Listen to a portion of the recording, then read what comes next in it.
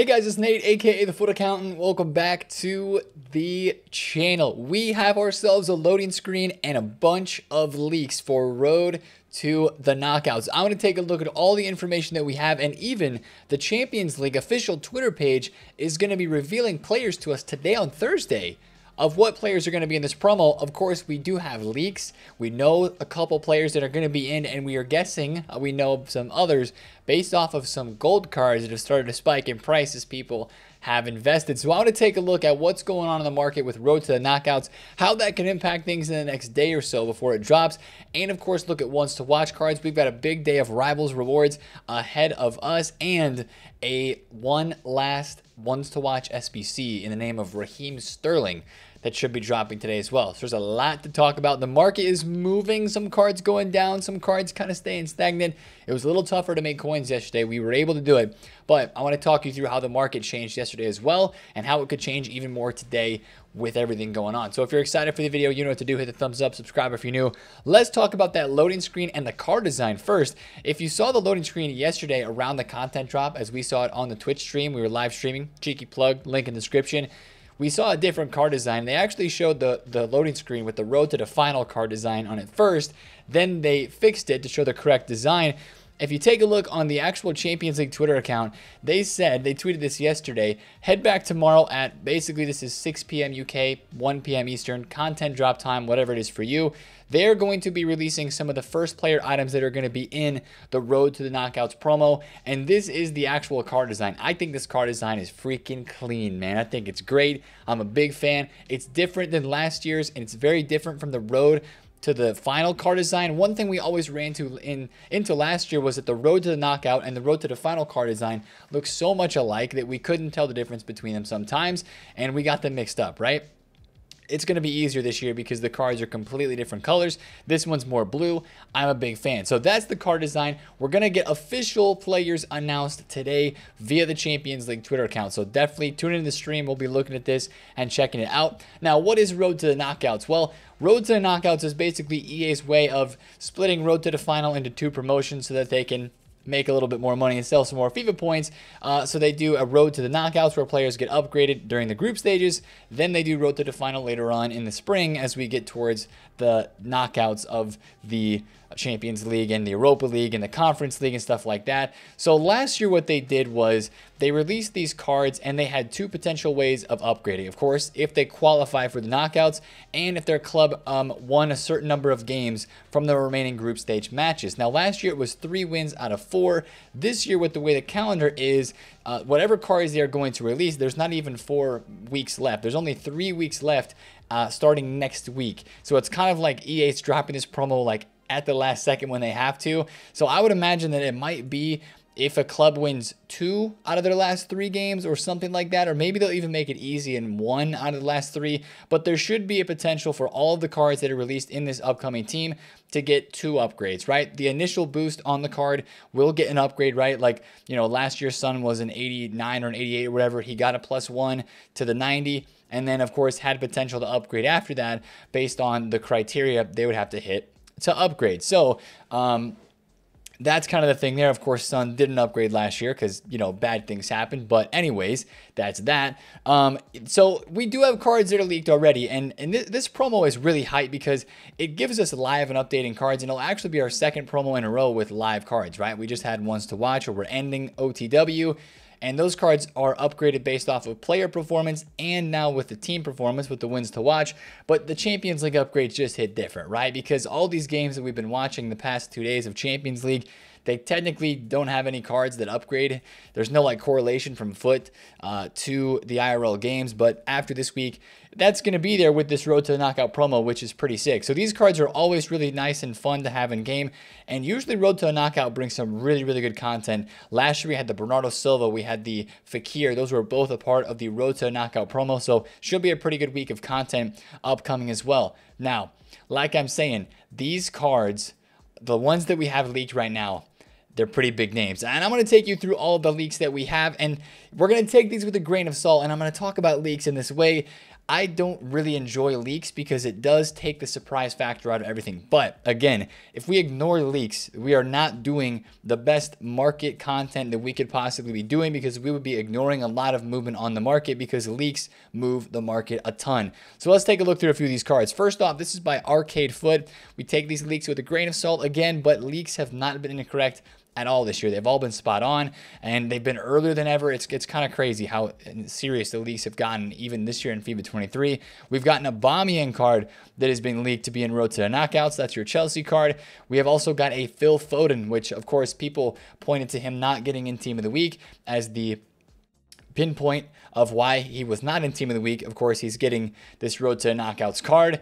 And then these two leaks right here are massive, man. Lionel Messi is coming into the road to the knockout team.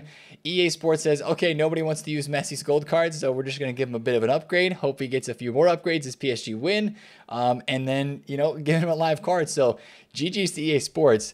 This is pretty insane, getting a Messi card in packs through a promo already. Then Foot Sheriff also leaked Valverde, which a lot of people are saying that this Valverde card makes no sense. Why in the world are they putting Valverde in the game when they've already given him an inform and he's already got the player of the month and stuff like that? Of course, people that already did the player of the month are now looking at this road to the knockouts version and they're like, man, why did I do the player of the month? Because now my card is not going to be the best one out there. Here's what I have to say about this. Number one, you know, this whole player of the month and the inform thing, that's performance based in the last short-term time span. This, you know, road to knockouts Valverde, just thinking about from an EA standpoint, they probably planned to have this guy in the promo like a couple months ago before they knew that the season was going to start and he was going to play pretty good. So that's kind of the way that the cookie crumbles right now. I know that's like, this is boring. Choose a different player, EA Sports. What are you doing?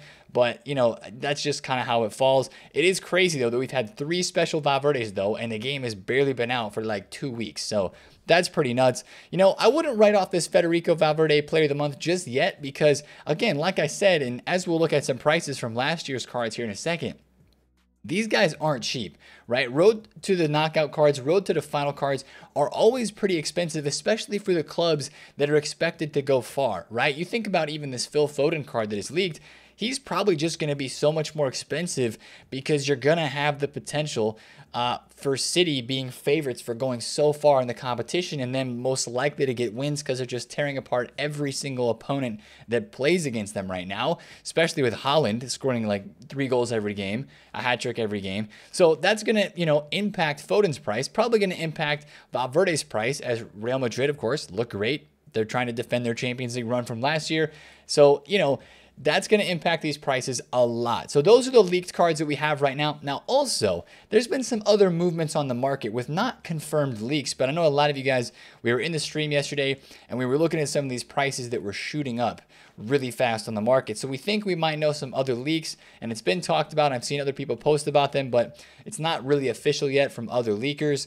Rafinha, we believe, is in the road to the knockouts team. His card went from like 40,000 coins to 43. Now it's back down a little bit. You know, all of these gold cards, when something gets leaked, since it's the early game, and especially for a high tier meta card like Messi, man, Messi's going out of packs. Think about it, on Friday, tomorrow, this guy's going out of packs and he's barely up like 10,000 coins. If you want a Messi for your team, even though Messi this year has the low work rates, doesn't exactly fit the meta for everybody, this is a GOAT card, and this is a card that people are still chasing after and trying to get in their ultimate team, you know, over the first couple weeks of the game.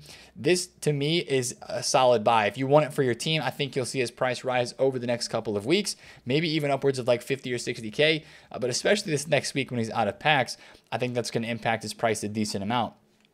He went from like 300K to 340. Now he's back down to 300,000 coins. So some other cards that we think are in based off of prices moving. Theo Hernandez, which is kind of crazy to think about this dude getting a promo card, but Theo Hernandez was like 93,000 coins, or even maybe even a little below that.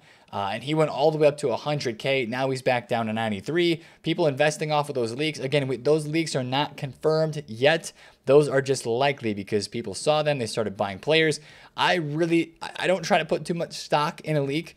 until we see guys that are trusted leakers putting that information out there. So again, we take all leaks with a grain of salt, but that's kind of what we saw happening on the market yesterday, and we saw those cards move. Now, if you invested in any of these gold cards, like let's say you bought gold Foden, Foden's probably in the team, right? We've seen the leak. He's been posted. He didn't get in team of the week. It really makes sense. His gold card went from like 28,000 coins up to like 30, 31K, 32K. Again, this is still a card that's, usable pretty early on in this game. A lot of people might be using him, and since he's a usable card that's going out of packs, we would expect it to rise. That's just how the cookie crumbles. Look at all of the gold cards that were out of packs for ones to watch or the last team of the week. The most meta ones like Rudiger, like Haaland, Lewandowski, those types of guys we've seen go up the most. These guys that are meta, Valverde's gold card going out of packs again, Messi's gold card, Foden I would include in there too. These guys are going to go up in price because they're just used a decent amount in this game. They're higher rated, and people want to use them in their team. So that's what I would expect for those gold cards, but that's, pretty common. See that pretty often. Now, last thing I want to talk about with Road to the Knockouts before we move on to kind of Thursday market for today. These cards usually do perform very well over time, and I just want to put that in your guys' minds is, this is going to be a big promo for the fact that people will upgrade their teams to put these cards in them, and they will buy these cards, hopefully to invest in them, because this is just one of the live item promos that drops during the year where the prices usually do pretty well. Take a look at Robertson's card from last year, which, by the way, Footbin, I can't, if I click on Marquinhos, I get an error, man. Why are all the FIFA 22 prices down? I don't understand, but take a look at this Robertson card. In just a week's time frame, he went from 177,000 coins to 290, basically 300,000 coins in a week. He almost doubled in price. He was a part of the mini release, so he was a bit more rare. Rodrigo's card as well, right? This is the Rodrigo. He went from 230 all the way to 280, 290 in one weekend. So there's definitely going to be potential for a lot of these Road to the Knockout cards to have some rises after they go out of packs. We're expecting it to be one team this year, just like ones to watch. And of course, we don't know how World Cup is going to impact the market in the next coming weeks. I still would think that these cards, with the Champions League games happening next week as well, potentially impacting or maybe even securing some of these guys as upgrades later this next week when they're in packs, of course, for the upcoming promo, not these cards here, but for the upcoming Road to the Knockouts, the prices are probably going to be starting low-ish in the earlier parts of the week, and then for, depending on what cards it is, of course, depending on the content, I just suspect a lot of these cards to keep rising up in the future. So that's kind of there. They also, I just saw earlier tonight, they added this new special item to the code. It's a swap token, but don't get your hopes up because I believe it's the FGS swap token, which is like, the least hype swap token. That's the one where you watch the pro events, get the token, turn it in for packs. It's not like a swaps program for Road to the Final, so don't get too hyped about that, but that's there.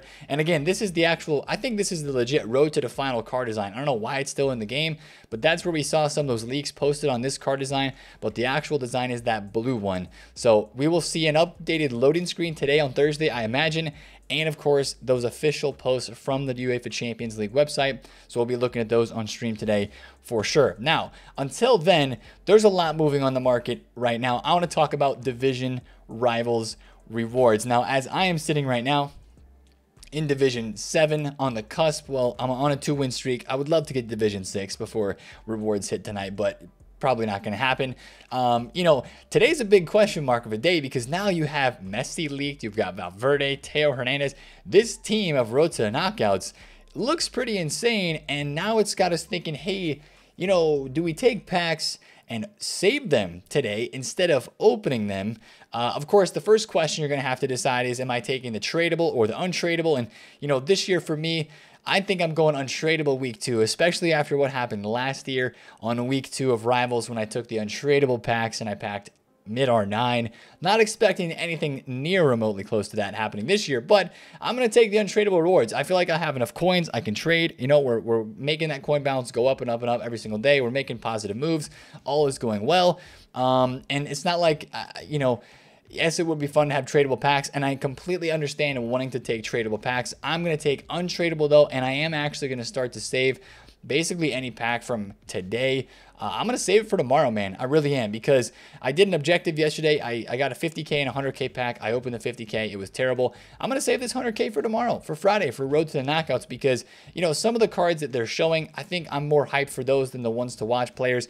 Although the OTWs are nice and they are really, really cool, I think I'd rather take my chance and gamble on a Road to the Knockout personally, especially seeing some of those leaks that run in there. So that's kind of what I'm going to do today with that. But I do think a lot of people today will take the tradable rewards because it's the early game, and it's not a bad time to take tradable rewards at all, because if you do hit something big, coins are king, and coins are so important, especially in this early stage of the game, that it's probably worth taking the tradable stuff if you don't have a ton of coins, just on the off chance that you hit something good. But I'm looking at a lot of these ones to watch cards, because today on Thursday, we will have two options for them, two time frames for them to be supplied for the last time that they are in packs. And investing in these cards out of packs is a very real scenario. It's going to be on a card specific basis. But a lot of these guys, you know, they're lower rated, so they get one upgrade. Their team wins 3 games, which again, the upgrades for these guys, I like investing in these more this year than last year, because the upgrades hit faster, right? They don't need 5 wins out of 10. They only need 3 out of 8. And a lot of these guys are already on 1 win.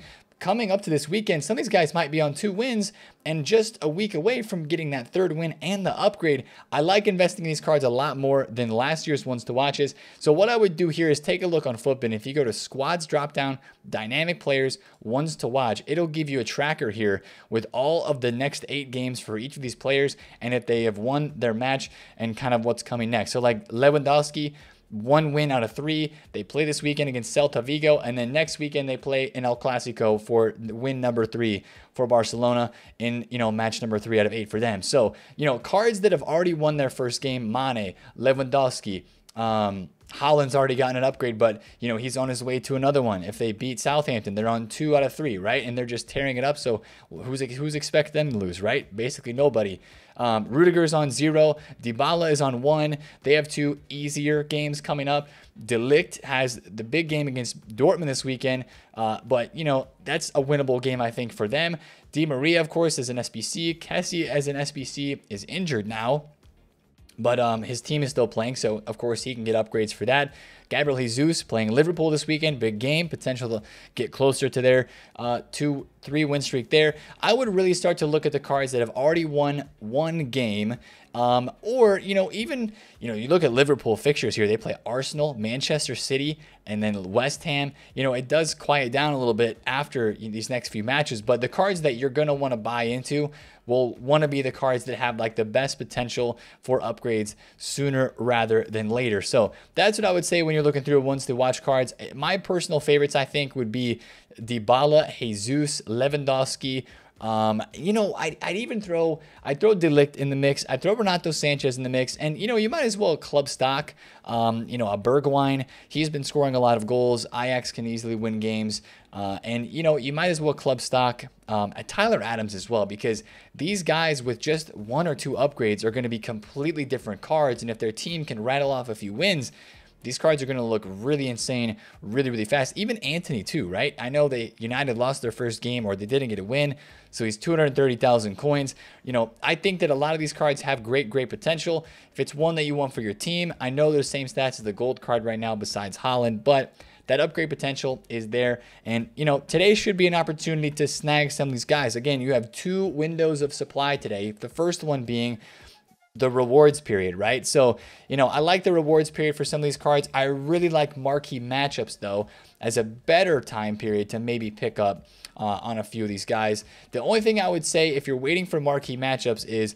there might be more competition, because I think there's going to be more people waiting there to buy a few of these. So I'd be a little careful with that. But again, with a big promo upcoming as well, you know, some people may not be looking to invest, but if you time it right and you find a good price, you find a low price, I think you'll end up making some good profit on some of these on some of these ones to watch cards. It's just going to be on a player by player basis. And, you know, they're the ones that are a little more rare than others, like this Lewandowski. Yes, you have to shell out more cash for him, but really, really good card, potential to upgrade, scoring a ton of goals in real life. So you can't go wrong with, especially if it's for your team, picking up 1 or 2 of these. Of course, if there's a huge market crash this weekend, those cards would be affected, but, you know, an out of packs card this early in the game with the potential to upgrade, especially as soon as these ones to watch cards do, I think there's potential for a good investment there and potential to make coins. That's why I want to talk about that. Now, let's talk a little bit more about the rest of the market today. I'm pretty liquid right now, and we did end up making some coins. I sold a lot of cards yesterday,